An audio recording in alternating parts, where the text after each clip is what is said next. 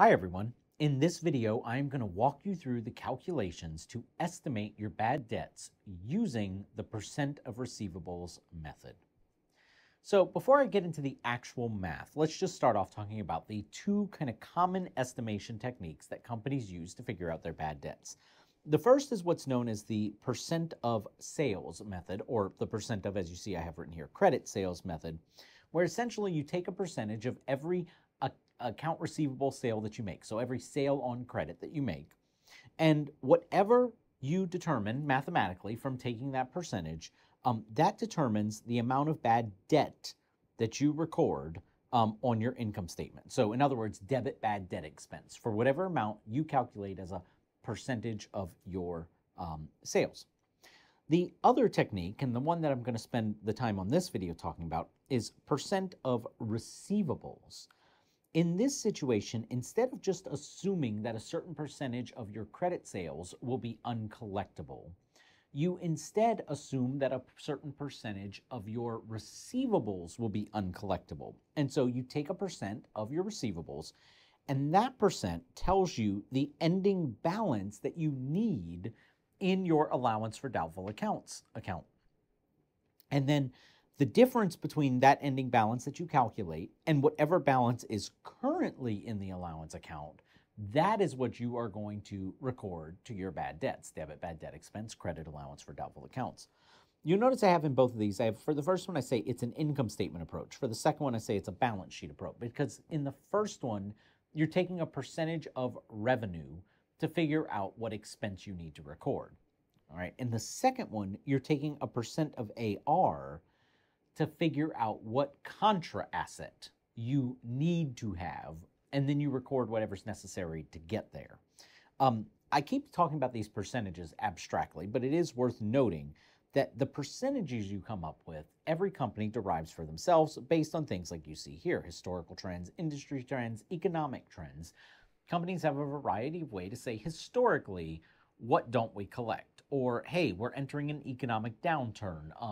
Is what we don't collect probably going to go up based on similar economic downturns? Or, hey, what do the competitors in our industry typically not collect? And so you're going to kind of derive your own company-specific percentage to use regardless of which technique you use. It is also worth noting here that percentage of receivables is going to be a more accurate way of doing things, because you are constantly looking at the actual receivables that are still outstanding from customers rather than simply the sales you've made to customers. And so that's going to be a little bit more accurate, and now I'll go into the details of it on the next slide. All right, so here we go. An example of where we're putting percent of receivables to work. FlyerCore had net sales of $100,000 during the year. $70,000 of the sales were on credit. FlyerCore's beginning AR balance was $45,000. Its beginning allowance balance was $6,500. Record FlyerCore's bad debt journal entry if 10% of receivables is their basis for bad debts. All right, so there's two things that we're going to need to deal with here. And the first is going to be what's in our AR account and what's in our allowance account. That's going to be the second thing. So here's our ledger for AR. Here's our ledger for allowance. It tells us that the beginning balance in the AR account is $45,000. It also tells us that we made $70,000 worth of sales on credit. So those credit sales are going to make AR go up. Now, absent any other information, what this then tells us is at the end of the period, we have $115,000 sitting in our receivables account. The percent of receivables method says we assume that, in this case, 10% of our receivables will not be collectible, or 10% of this $115,000. So I say times 10%. That gives me $11,500. And if I'm assuming that $11,500 is the portion of AR that is not collectible, what I'm really calculating here is what do I need in my allowance account? Because on our balance sheet, we are going to show AR $115,500 And then beneath it, we're going to put less allowance for doubtful accounts.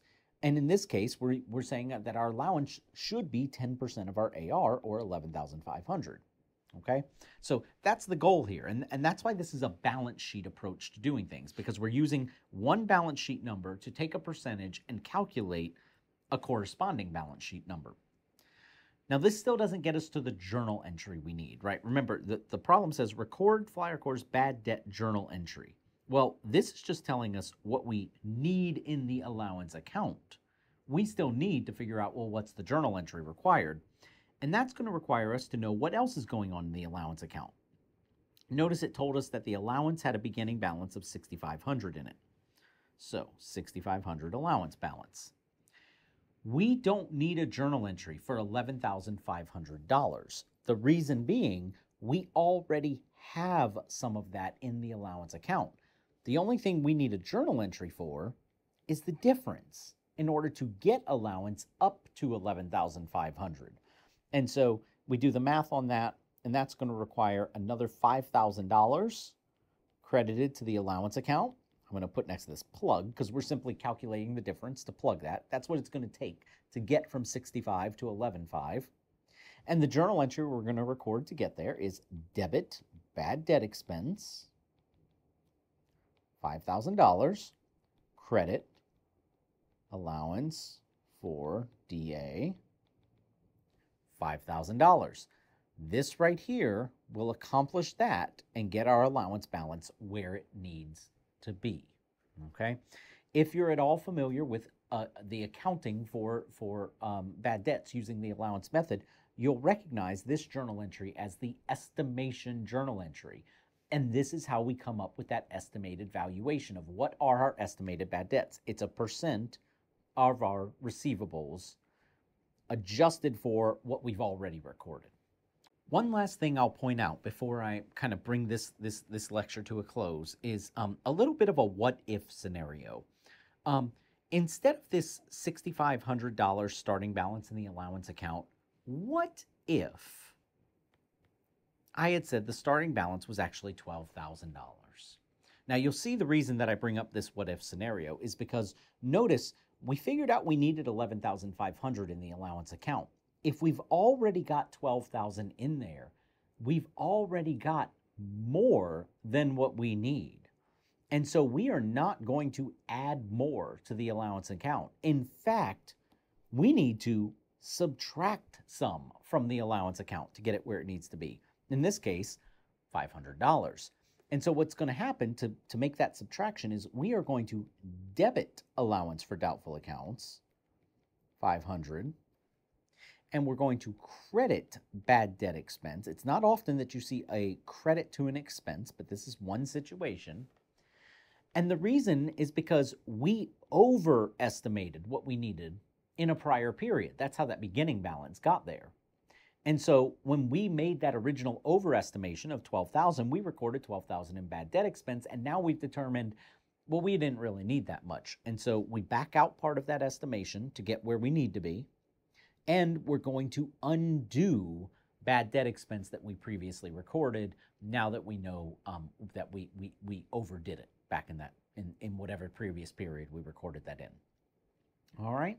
So just want to point that out because at the end of the day, typically we teach bad debt expenses as having this format, but in the event that you've previously overestimated your allowance, the journal entry can flip in order to reduce the allowance down to where it needs to be. All right, that is it for estimating bad debts using the percent of receivables method. I hope you found this helpful, and I hope you join me for another video.